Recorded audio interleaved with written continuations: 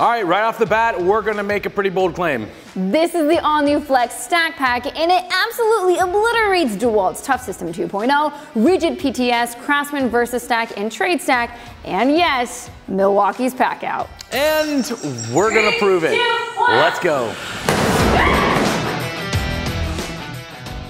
All right, let's start with the basics first. Flex Stack Pack is a modular tool storage system that locks together, making it easy to move everything onto the job site at once. There are many different ways that these systems lock. Flex is one of the few auto-locking systems which connect simply by setting one box on top of another. Now when these are empty, they need a little bit of a push, but when they're loaded up, the latching is indeed automatic. Unlike the Packout cleat system, these connect with two clips on either side, which at first glance looks like a two-handed job. But technically, if you have something in your hand, you can actually unlock each side one at a time and then lift apart the boxes with one hand. Now, just like Packout, it's IP65 rated, has metal reinforced corners, which none of their other competitors have, and while the Stack Pack is built thicker, we're talking 0.02 inches, so I feel more comfortable saying it's just as tough as Milwaukee. But to put that to the test, we're going to drop this 16-pound hammer on them a bit later in this video. Now let's first look at the cases themselves. We have the rolling toolbox, medium toolbox, a suitcase toolbox, plus full-size and half-size organizer boxes, each full of organizational bins with built-in dividers. We'll come back to those in just a minute. But here is where the Stack Pack starts to add extra features that Packout fans have been waiting for a very long time, like the removable handle on the rolling box so it can fit on the back of a pickup with a tonneau cover.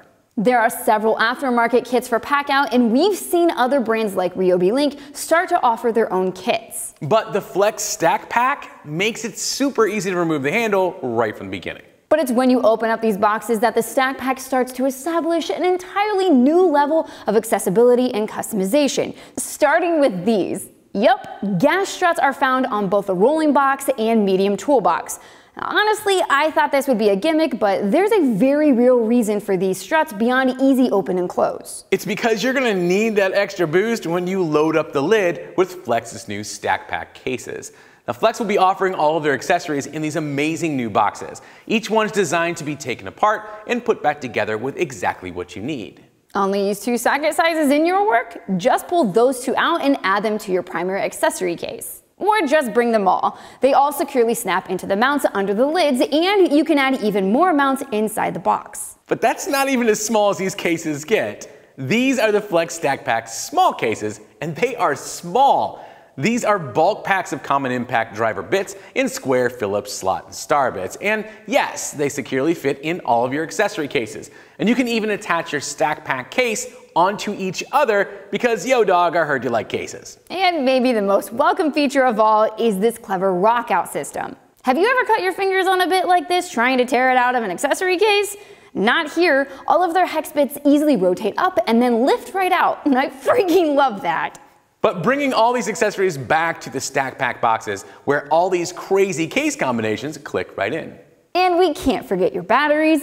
We've got these clever battery racks to keep them organized too. So that's a lot. As you can no doubt imagine, the system is going to be easily customized to your job and your workflow. Only bring what you need to get the job done and organize it so you can find everything quickly.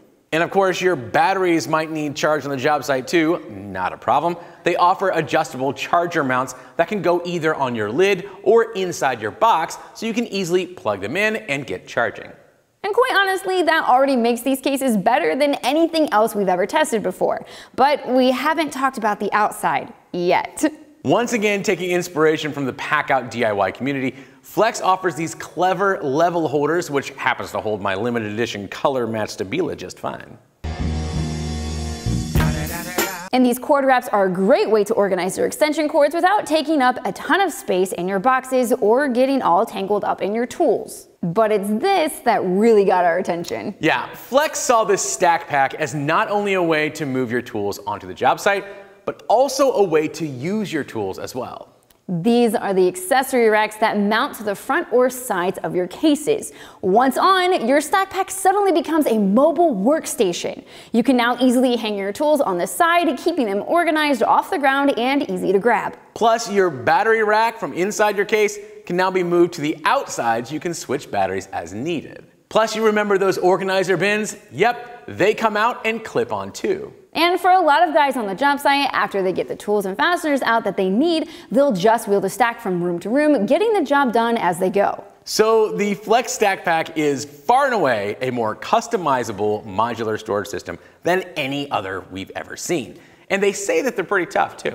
So we decided to test that. We happen to have some Packout, Tough System 2.0, and of course the Flex, and decided we will drop a 16-pound sledgehammer on them from about 10 feet up in the air to see what happens. First up, the DeWALT.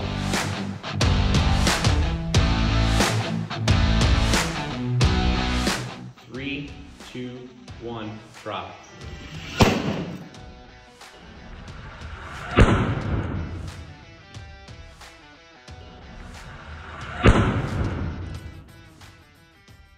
That did not go well. Look at this thing. Yeah, if you look at that footage closely, the sticker must be made of the same stuff they use for black boxes on airplanes. DeWALT should have made the whole case out of stickers. Yeah, but they didn't. Nope. So then we moved on to one of our precious Packout boxes. I personally voted against doing this, by the way. 3, 2, 1, drop it.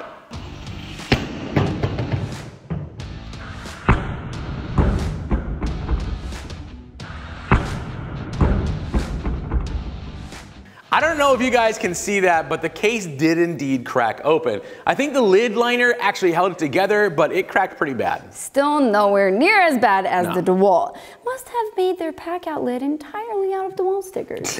Likely, yes. Then it was time for the Flex Stack Pack.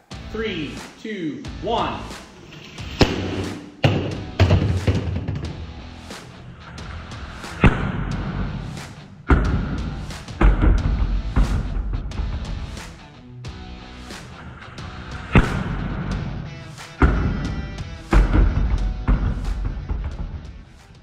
Now at first it looked like it survived perfectly, but upon closer inspection... Yeah, there was a tiny crack in the top, but it easily held up better than the other two. So yeah, the Flex Stack Pack is indeed tougher, but just for fun, we decided to drop the hammer again. Now we spared the DeWALT another round since it was clearly retired. But the Packout went back under the hammer and the crack spread pretty significantly.